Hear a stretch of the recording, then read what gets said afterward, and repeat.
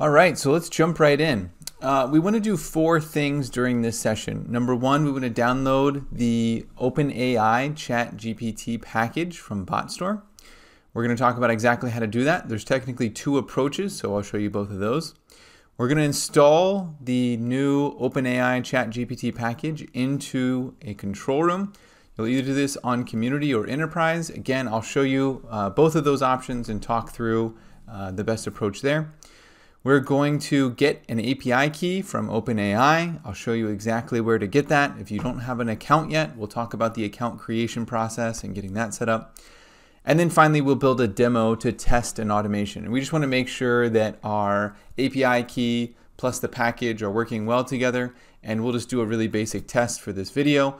But I want to encourage you to try out and play with different capabilities of this package.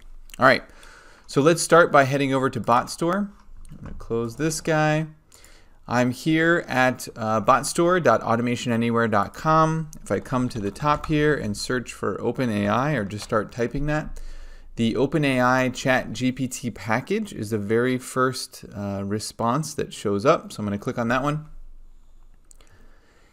And while that's loading, I want to talk about the fact that what's really unique about Automation Anywhere is that we're able to push out these packages off cycle release, right? So the packages aren't necessarily tied to the actual control room services and microservices that end up being updated during a normal release. So this is a really cool capability of Automation Anywhere that enables us to do cool stuff like this, where we can just like publish this stuff and make it available. All right, so we've got the OpenAI ChatGPT package page. I have signed in already. You will have to sign in to BotStore in order to download this. But I'm going to click right here where it says Get Package. Now, yours may not show these 2 if you haven't actually downloaded this already. When you do it for the very first time, it's going to prompt you with a message that says you can either add it to your control room directly or download it as a zip. If you're going to add it to your control room directly, you would have to be using Automation Anywhere Enterprise Cloud Edition, right? I think this may work with on-prem, but it would depend on your firewall being opened up to BotStore. So the safest way to guarantee that you're getting it is to download it as a zip.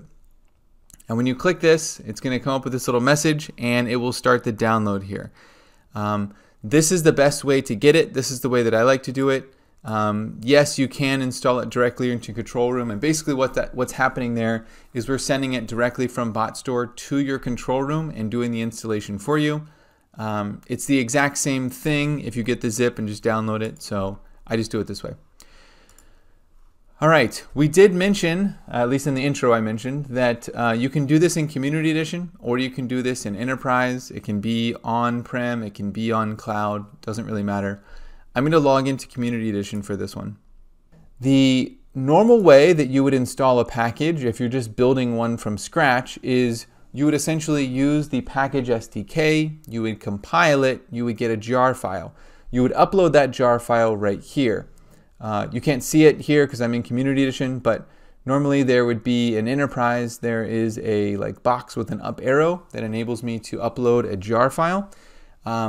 Because we downloaded it from Community Edition, what we're actually getting is the package that has been packaged together with a sample bot. So what we need to do instead is we're going to go to this Automation tab, and I'm going to click this Import Bots. And when I click Import Bots, I can import a zip file of a downloaded automation. So I'm going to click that. So I've got my ChatGPT package that we just downloaded. I have the option to skip or overwrite if it already exists.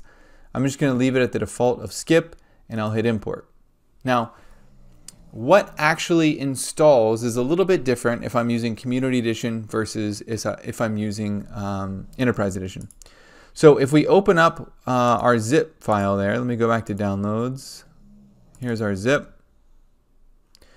So if we take a look at the zip file, what we see inside of it is we have an Automation Anywhere folder, and then we have a bunch of jar files, right? And those jar files are essentially all of the required jars or the required packages to make this sample automation work. If I open up this folder right here for Automation Anywhere, I can see that I'm greeted with the root of a bot store folder. Inside of bot store, I have an OpenAI package folder.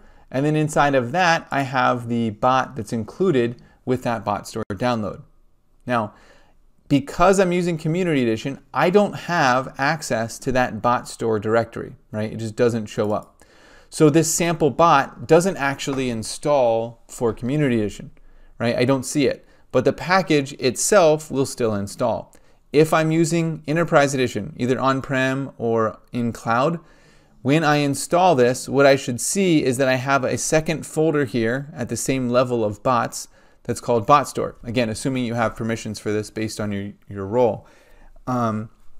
Inside of that, I should find a folder that says OpenAI package. Inside of that, I should find just a really basic demo bot that you could go and configure without having to build it yourself. Okay, so I just wanted to clarify that. It is slightly different if you are using Enterprise versus Community Edition. But I'm on Community Edition, so I'm showing you that experience. All right, so what we can do is we will go to the packages directory here. We want to validate that our package installed. It was called OpenAI. Right here it is. If I click on that, I can see the OpenAI package. I can see that I have one action in it. And so we'll be able to use that. Let's go back here and let's start building out the automation using that first. So I'm going to click into my bots directory here. I'm going to add a new folder that I'm just going to call OpenAI. I'll hit create folder. And here I will create a OpenAI demo bot and hit create and edit. Okay, so let's drag over the OpenAI ChatGPT action and plop it right there. Now, we have a couple fields we have to fill out. The first being the OpenAI API key. So let's go and get that. And I'm going to go to openai.com. We'll go back to the home page here so I can show you this from start to finish. I'm going to click at the top in the menu where it says API. And I'm going to click Login. Now, if you don't have an account already, you have the ability to sign up. I'm not going to show you that process because it's really simple. Like just fill out your name and your email address and some basic details. I've already done that, so I'm just going to click this Continue with Google so we can really get into this. But if you don't have an account yet, I would encourage you to go sign up. I think you get a couple, like so many free requests on their API. So you'll be able to try this same thing that we're doing. On the top right corner, I'm going to click on Personal, and I'm going to click View API Keys. Okay, and this is where I can see any API keys I've already generated. Because we're doing this all together, I'm going to click Create New Secret Key, and I'm going to copy that to my clipboard. Okay, I'm going to come back over to my automation, and I'm going to go to Insecure String here, and I'm just going to paste that in. Now, if I was doing this for real, right? Like on a real automation build, I'd probably want to put this into a credential and then reference that credential. You can do that over here by going to Manage and then Packages, or I'm sorry, Manage and then Credentials. And you'll be able to create a locker. A locker has one or more credentials. A credential has one or more attributes.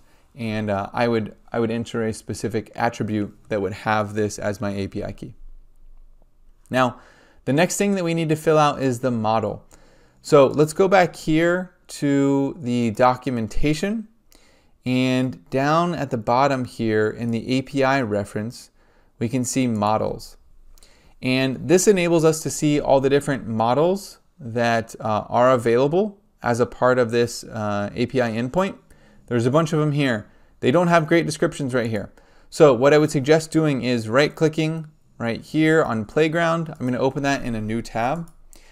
And Playground is where I really have the ability to try this out. So write a tagline for a company selling hand sanitizer. Clean hands, healthy life, keep germs away with our hand sanitizer, right? All right, so I was able to just test out this GPT-3 endpoint. I'm testing it right now with a specific model of DaVinci 003. If I click this drop down, I can see all of the different compatible models, and I can see a description of each. And notice that each of them has kind of like a different specialty or a different strength.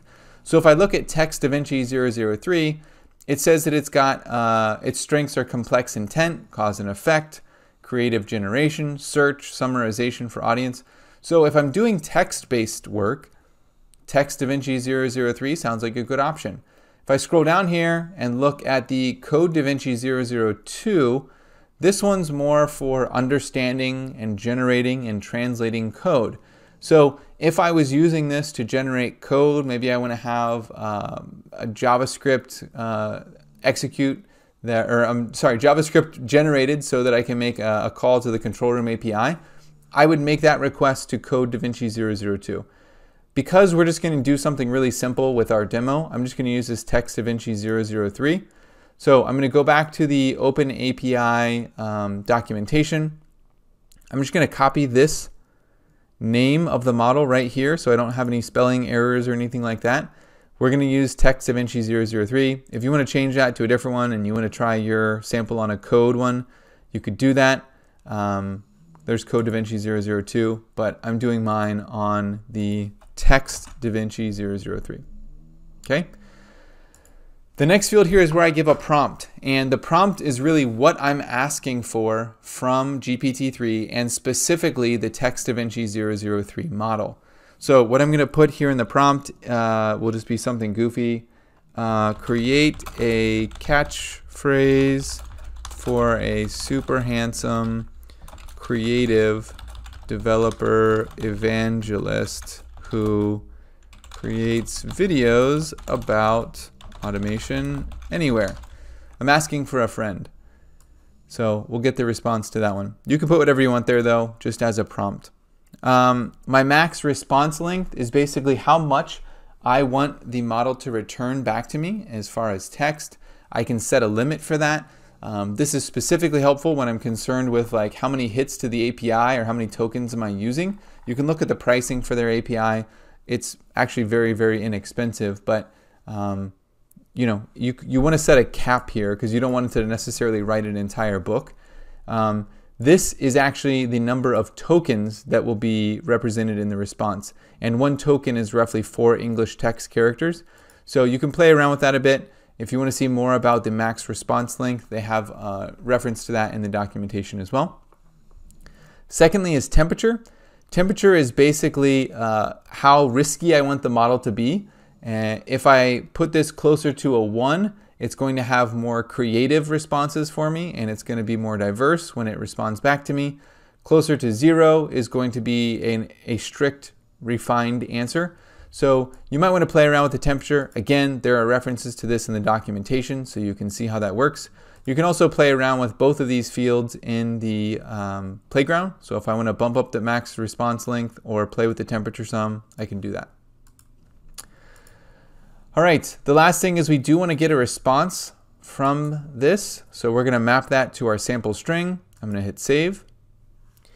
And we want to display the results of how the model is coming back to us.